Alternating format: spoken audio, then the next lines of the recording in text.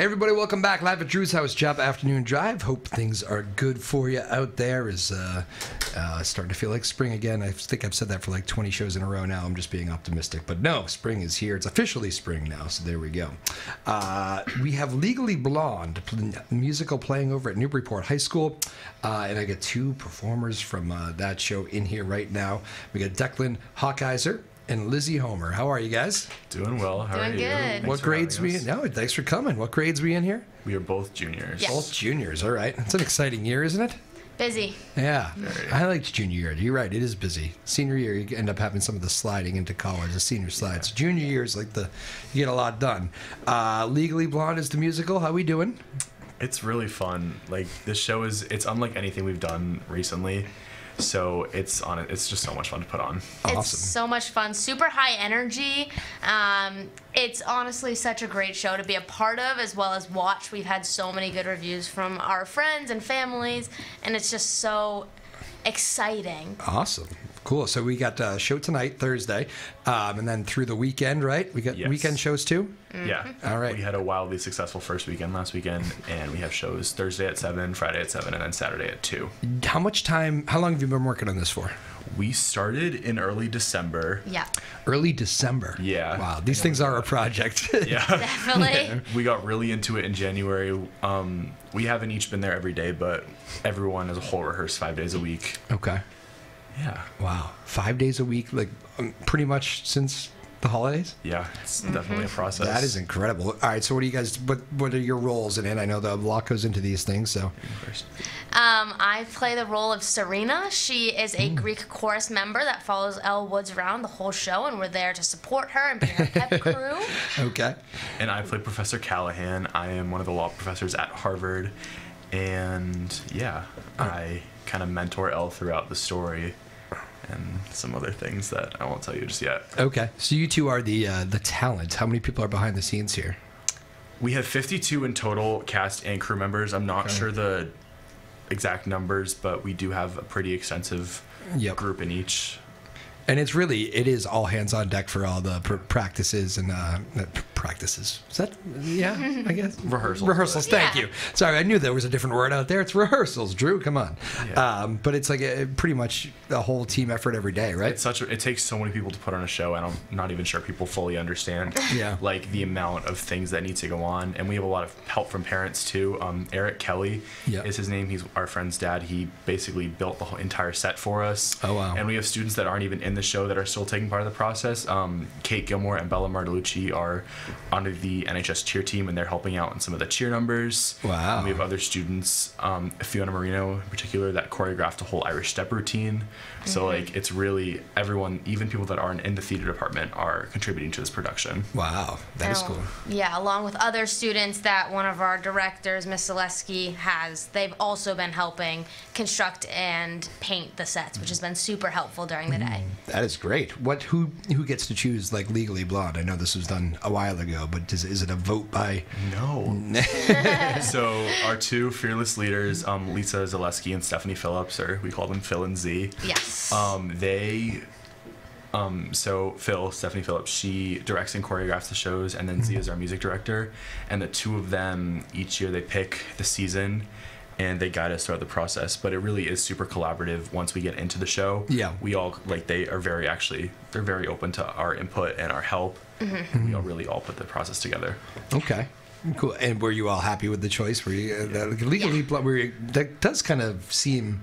I definitely didn't do a production of Legally Blonde with my high school. I remember that's kind of a different. Did it feel like a different choice, or I don't know? You're always kind of taking different risks. Very different. Okay. Last year we put on. Makes me feel better. Yeah, last year we put on Fiddler on the Roof, which is a totally different vibe, totally different time period. A little bit more classic though. Like a lot of schools have done that over time. 100%. Yeah. And it was great, but this year we really just needed something that is super fun and upbeat and exciting, and. Yeah, it's definitely different. I wouldn't even say. And this is like that movie, like when I think it came out.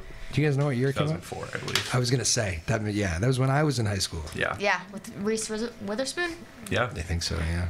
Wow. Do you all have to go watch the movie? I've seen it once throughout this process, but you hadn't seen it before. No, I've seen it before. It's a classic. Oh, okay. Good. But yeah. It's a little bit different. There are some changes in the story of the musical, but yeah, as always, right? It's the same story, yeah. Okay.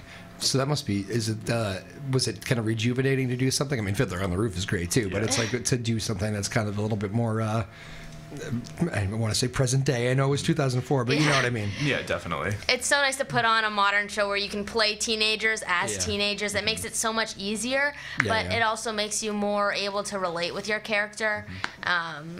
Yeah. Yeah, and I played Tevye in Fiddler on the Roof, and one thing I've been saying is, like, this show, I don't have to get kicked out by Russians or, like, banish my daughters. Like, it's more fun for us, too, and I think that makes the audience have a lot more fun.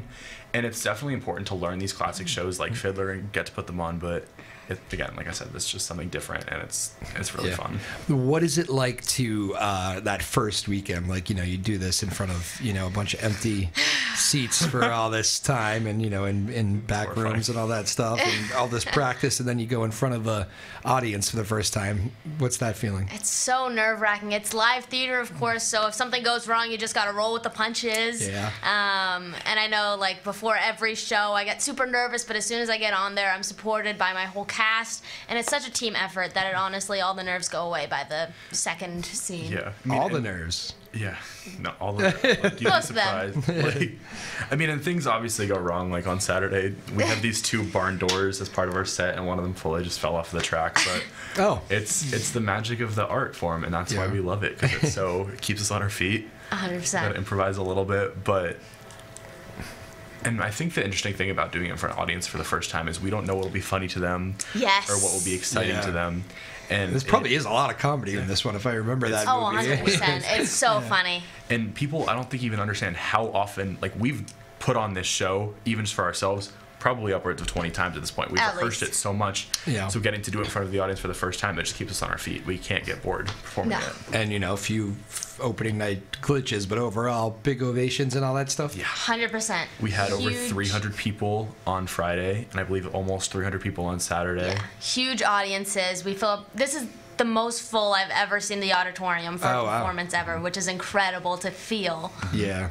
What is the, I remember talking to some even professional theater people before in my life who've said, like, when you're doing comedy, it is a little bit different, because one thing that people don't understand is even, you can have a joke, but you got to know how to deliver the joke too, which, I mean, comedians go through that all the time and they master their art. Yeah. But you guys have to learn that too, like the art of delivering the punchline, right? Right, exactly. People don't even realize, but comedy is actually, in the industry, it's referred to as harder to put on than a more serious show, because you have to, like, nail it perfectly. Yeah. And it doesn't always nail perfectly. Like, on the contrary to what I said, some things I thought were going to be hilarious didn't land as well. No. But, man, that's just...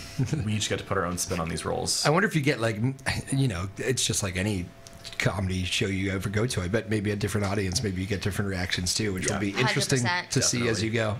Our audience on Saturday was so incredibly lively. It might have been smaller, but it was, people were like wooing from the crowd and clapping and laughing so loud. Like, the energy was so good in that room. Gotcha. Very cool. Again, Declan Hochheiser here and Lizzy Homer. They're part of Legally Blonde, the high school musical over at Newburyport High.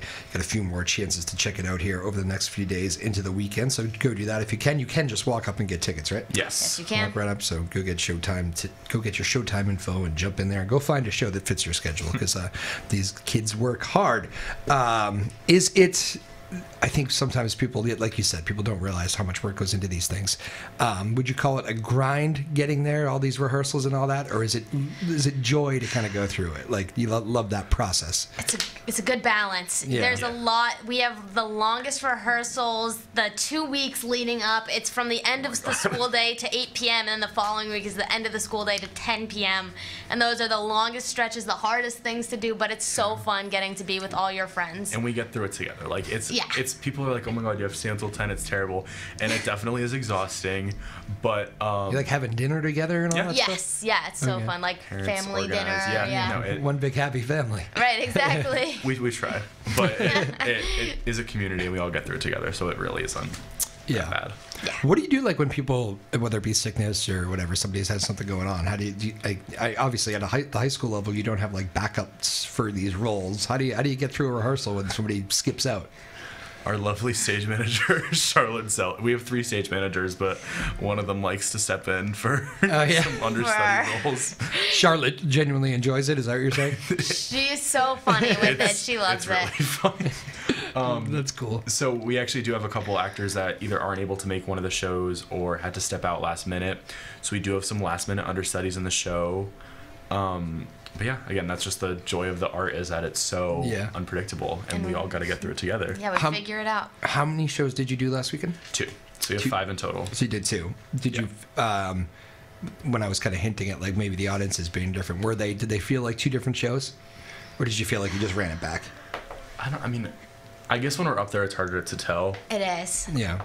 But my mom went and saw both shows last weekend, and she was saying how it really depends. The audience, like, we feed off of each other, so our show is different depending on how the audience is enjoying it. So. I think every show is different and alike in its own ways. Of course, it's the same story, but again, with live theater, mistakes can happen, and that's just how it's gonna. It might change it a little bit, but not the actual storyline. So, I was telling the story here one day. I had to introduce a band that had come on this show.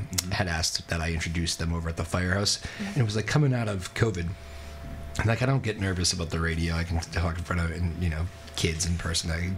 But for some reason, like, coming out of COVID, I hadn't been on stage in a long time, and I jumped on, and like, I just wasn't used to those lights, and I was, oh, geez, I haven't felt that in a while, and I was like nervous, it's like, that's strange, you can fight through and see the audience a little bit, and that feeling of like, okay, wow, I should have rehearsed what I was going to say more, I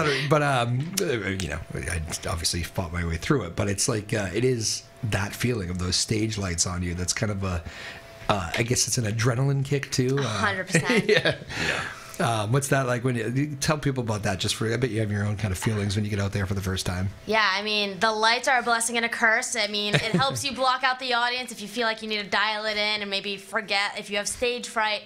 Because they don't blind you, but they blind us. They always say in terms of like finding your light, because not obviously the whole stage isn't lit the whole time. There's smaller lights, and they say if you're not being blinded, then you're not in your light. Oh, what do they call it? Finding your light? Finding your light, because the light cues, our lighting crew designs these cues, and they run through them every show, and we have to make sure we're hitting our marks on stage to make sure that we're lit properly.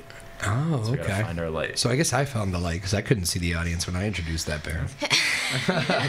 I was thinking I would have liked a little eye contact. I was like, where are the humans? Yeah. I don't know. Do you feel like that sometimes? Do you want some more? Do you sometimes drift out of the light to get some interaction? Or no? That's a no-no. I try not to. One of my numbers in this show, I'm frozen for a solid 2 minutes just facing out the audience, and I'm trying to not scout out certain people because I'm going to be let me think about that the whole time. I know. I feel like that makes me more scared if I see people I know in the if I know people nervous in right the now. audience. I freak out because I feel like I need to perform more for them. Yeah. So I try to avoid looking at the audience. We have a balcony in our auditorium, and there's like a golden ring, and that's Golden Ring of Fire. The Golden Ring of Fire. I aim to look at that every performance because I'm not making eye contact with people in the first row, but I'm still looking out into the audience. Yeah. All right, very cool. That was a good job too. You dropped the phone. You just continued on like nothing happened. That was a good little insight into how you get through. I feel like I ask everybody in theater this, and I think sometimes they roll their eyes, but I do know it happens. Yeah. Like the whole thing about it's a lot of lines to memorize. A lot. Absolutely. You must, especially doing this thing multiple times here over a couple weeks. You must forget your lines at some point, or at least it does happen. It does happen. Who wants that one? I think typically we're able to get over it because our scene partners are able to kind of help us along with it. 100%. I think my worst experience with that is last year we did a show called Tartuffe, and it was all in verse, which has rhyming lines. Which was a blessing and a curse, because if I wasn't sure what my next line was, I'd just be like, oh, it rhymes with my last one. But if you mess up one, you gotta make up a rhyme. So I did have to do that a couple times. But in this show, it's all conversational. It's not this is a story about real people. Yeah. So it's we can kind of make up if we need to. I can see that being a bad one, though. You got one of those? No. My role this year has much more singing lines independently than actual talking lines. So luckily I don't have that much of a problem, but Yeah, you usually know the show roughly, so you can come up with something that's generally right. Yes. Okay. Ad-lib a little bit. That is kind of a lesson, isn't it? For like, don't try to go like line by line and memorize every word. They try to get the bigger general picture of the whole thing, right? Yeah. Yeah, for the most part, yeah. Feel the story sort of thing. That's cool. What you mentioned, like your cast members can get you out of trouble sometimes. Is that just they pick up the line and kind of steer you to it? Again, it depends on the scene and who we're working with. But typically they're good at helping you out. Either you're supposed to yell at me. Yell at me. No, they'll just move the story along. Gotcha. And we're all there for each other, and that's the big community aspect of it. Is we're all trying to put on this show together. Okay. Yeah. Singing parts, whole different ball game too. Whole different part. Yeah. So many harmonies in this show, especially with my role as the Greek chorus. For everything we sing, each one of us, there's 3 people in the Greek chorus, and each one of us has a different harmony we have to sing. So you can't really depend on your partner to help you find your notes. You got to know them. Yeah. And the 3 of them got to nail it. My parts are a lot easier though. No singing for you? No, I dabble, but yeah, but it's all either just me, so I can make up whatever if I need to, or or I'm singing in a big group. Yeah, the singing part that is something I've never really had to do in front of a big crowd. Campfires, yes. Big crowds, no. I feel like that's the. What is the microphone situation? So we have each of us, or most people have head mics. Yeah, we have a couple God mics that pick up everyone's sound, but it's such a small auditorium that it's not really necessary. Well, I was curious. I didn't even know if you were just singing to the auditorium. We do have a 13-piece band, so we definitely do need mics, and even with the mics, people were saying they weren't really sure if they could hear us super well. Give us more volume. Yeah, so we try. We have an awesome sound crew. Yeah. That makes sure. You want to name drop? You can name drop. Casper Norfleet and Ashagre Baisley, I believe is the last name. 2 of them are killing it. Cool. Yeah. That is big. Bad sound can ruin shows, so. Not this one. Not this one. Well, hey, knock on wood there, my friend. You never. Gremlins kick in. Again, Declan Hochheiser joining us, Lizzy Homer. They're doing Legally Blonde at Newburyport High School here tonight in the next few days. Go check out a show over there. Easy to balance all this with homework and life? No. Okay, fair enough. Moving on. Junior is such a struggle in terms of preparing for college and making sure you're in these rigorous classes. So I'm taking all honors and 3 APs for classes, and my grades have definitely struggled during this time where we're at school for such long amounts of time. Good, very honest. You didn't have to admit all that, sure. It's all right. That was I'm not gonna drop my grades, but it was a lot easier when we were underclassmen because they were all really good at helping us out, like with our homework and stuff. But now our teachers are a little bit more. They're like, no, you can just do it. And right. We get through it. We're good. You're getting fewer breaks, is that what you're saying? Fewer breaks, less love for the theater. Exceptions, yeah. But I mean, the 2 of us were in a lot of the same classes, so we kind of worked through it together. Yeah. What? How about you? You mentioned it's kind of easier as underclassmen. Is it? I'm assuming you have to show some like leadership roles here. As like we said, it's a team sport theater, right? It's like what's that been like? So the show is led by our stage managers, except for the teachers, of course, and they kind of organize everything down the line in the sense of the community aspect. The seniors kind of, so not us yet. Next year we will. The seniors kind of lead everything in terms of like family outings and warming up. But all the students kind of play their part.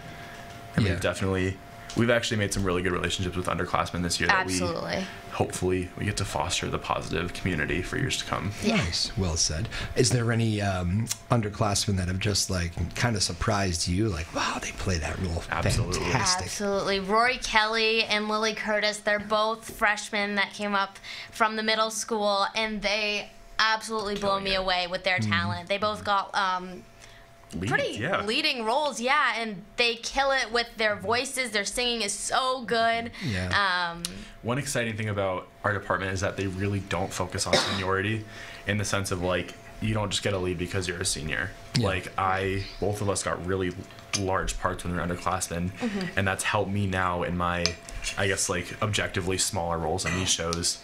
And it's just nice to see freshmen that are so nervous, but they're doing so well, and I'm so proud of them. Yeah, do you see the nerves? Yeah. 100%. But I mean, we've kind of taken the role of helping them get over those because at the end of the day, we want to put on a great show, but it's not really the end of the world. This is so much fun. Yeah. And the more fun that they have and the less nervous they are, then the better it comes across. Did you notice on a whole most of them had fun the other day? Was it yeah. Or I think we have fans. No.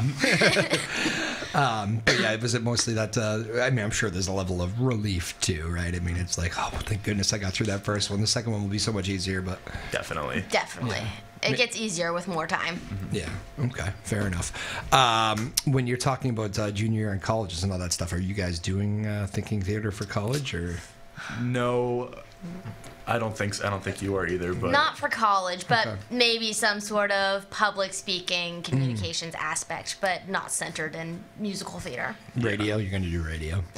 Who knows? Wherever it takes me. I remember that was one of they have at least my school had a public speaking course in college. Yeah.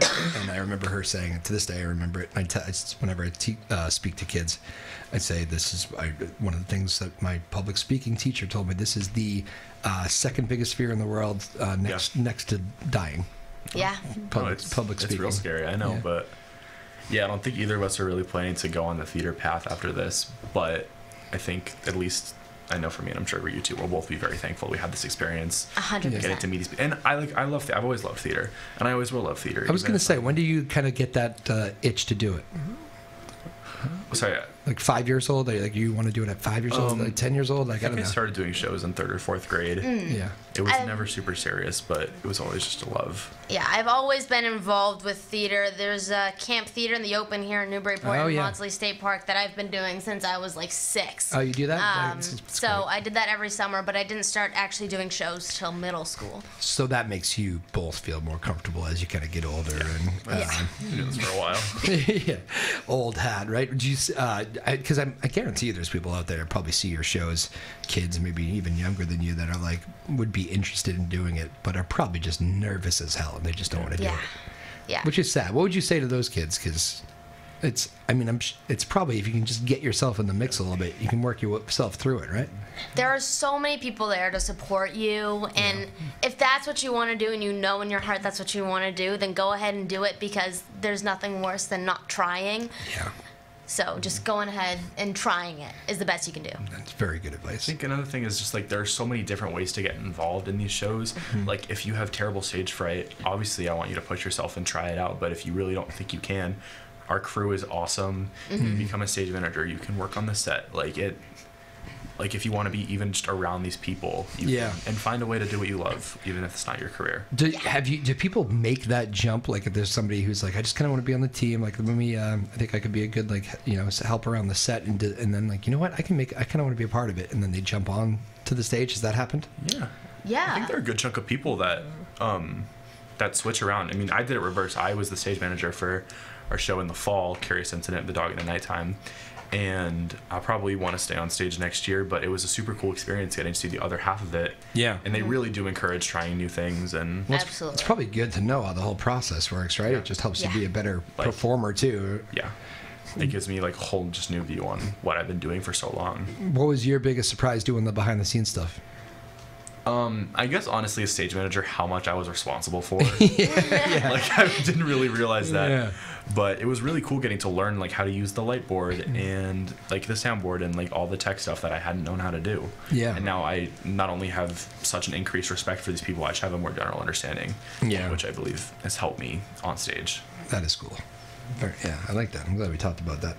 Yeah. So these final shows, is there something like, I imagine when you first start a show, there's probably a couple things that, like, do you make changes along the way, or is there like maybe something didn't work, maybe one of your jokes that you thought, do you make any changes to it, or do you kind of just trust the script, I guess?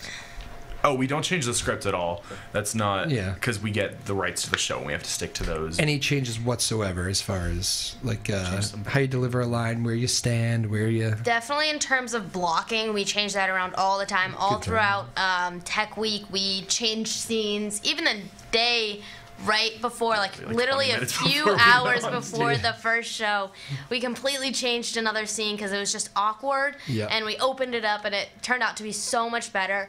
But Definitely. Who officially makes that call? The director still would. Yeah. Gotcha. Do you, if you said something though, like if you jumped in and said, "I think I should stand back 2 steps here because of this," they'd probably listen to you, right? Yeah, I mean, Maybe. honestly, like, you can just go for it. You totally have the right to make a character choice in that moment. And then if they see it and they don't like it, they'll tell you and they'll change that. But honestly, you can do whatever you'd like on the stage as you think fits your character. And if they like it, then they're so supportive of that choice that you made. They really want us to lead the show ourselves along, like, with their guidance more so than their direction. Yeah. And especially as upperclassmen in these larger roles, like, they allow us to kind of take the reins a little bit and try stuff, because at the end of the day, like, we're the ones performing, like, we're creating these characters for ourselves, and they want us to be part of the process in that way too. What is the strength of this particular set of directors with this show, Legally Blonde? What has really helped you guys along be the best you can be? So the two of them, Phil and Lizzy, have been working together for, I believe, 18 years. Okay, that's a long time. Yeah. They are just such a dynamic duo. They're both pretty different people, I would say, at Super their core. different people. And I love them both so much. And the two of them, they're so experienced in their field. Like, first off, 100%. That's a given. Like, they both have seen a lot of theater, done a lot of theater, been in and directed. Yeah. So, like, that's without a doubt. And the two of them, they love all of us. Yeah. And all they want is for a good show. And yeah, Phil has especially helped us in terms of movement and blocking. So those characters and people that don't know what choices they should make, Phil has been so helpful in helping give direction towards people who need to figure out how they move in a scene or what to do with their arms. The little stuff that you don't usually think about. The little things. What's your favorite parts of the show individually? Do you both have a part that you, it doesn't even have to be a part you're involved in. Is there a part that, like, brings the show to life for you? I really like one of Lizzy's first songs. It's called Positive. Really? How about that, huh? It's devastating to me that I can't be in this number because it's just the 3 Greek chorus girls. But it's such a good song. Yeah, we get a little rap. Her, along with Rory Kelly and Courtney Metzdorf, who play Margot and Pilar respectively. Yeah. Okay. The 3 of them just kill it, and I wish I was in that number. It's such a fun number. I think my favorite number to watch from backstage is Gay or European. It is such a fun one, and it is just, like, so lively, and just the characters within the scene are so funny, and I crack up every time I watch it. Yeah, and that I am in that song along with my legal team. It takes place in the court, and it's Elle's first, like, big discovery as a lawyer. Yeah. For lack of a better explanation. And we've always knew it was, like, one of the funniest songs in the show, but the audience was, like, freaking out the whole time. Yeah. And it made us, like, this show, it's camp, I guess. That's such what I would call it. Like, so we were just having so much fun with that number. So I agree. Yeah. So it's spring now. You're gonna finish as we enter spring. You're gonna finish the show up after all this work that started around the holidays. Yeah. Which must be kind of crazy to even think back on, right? It's so like, insane. This was like Christmas when we were going through all this. What is it? What's next? I mean, you guys get busy with, like, I'm assuming proms are coming up and all prom next week. whatever else, junior year and titles. Like, is there another play, or does it move towards? So we do 2 shows a year. Okay. They used to do 5 shows a year. In COVID, the department kind of got settled down a little bit. We're making our way back up there. Yeah. Okay. Next year we might end up doing 3. We're not. Don't. I won't hold you to it. Just It's an okay. idea that they tossed around. Obviously, we got to get back to school. Right. They'll do a festival probably, or maybe even some student-directed shows. Yeah, and we perform in a bunch of different places even after the show is over. I think there was some talking about performing at Six Flags this year. You'll take Legally Blonde to these different... So we'll take a number from Legally Blonde to the stage at Six Flags. And then Waterfront Festival here in Newburyport. And we have another kind of festival thing called Inferno Fest, where in the same 24 hours, students write a script and then send it off to student directors, which will then instruct small groups of student performers, and then they'll perform it at like 5 p.m. that night of. And it's It's very fun. It's chaotic. It's fun. It's last year after Fiddler on the Roof, me and Kate Pomeroy, who played my wife, in the show, we called it a Fiddler press tour because we ended up having to sing at like all these events.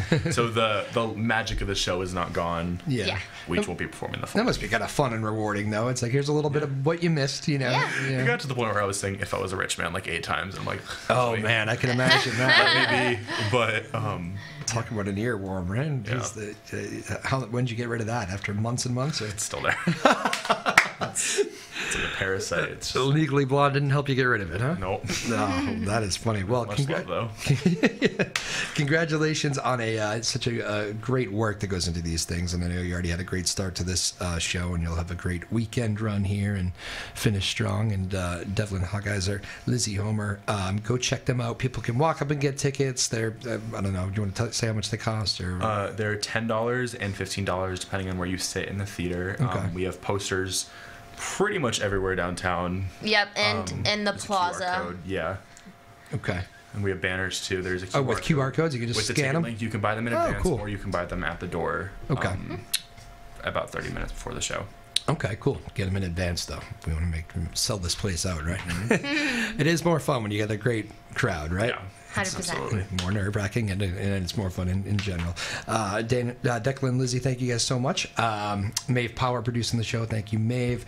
Maya Gassman, Ryan Rothberg, Sarah Hayden, our small but mighty team here in Newburyport. Thank you guys so much, as always. Go check these two out. Declan and Lizzy, Newburyport High School Theater, Legally Blonde, going on for a few more nights. Go have fun and go see the show, all right? Live at Drew's house, Joppa Afternoon Drive. We'll see you next time. Peace.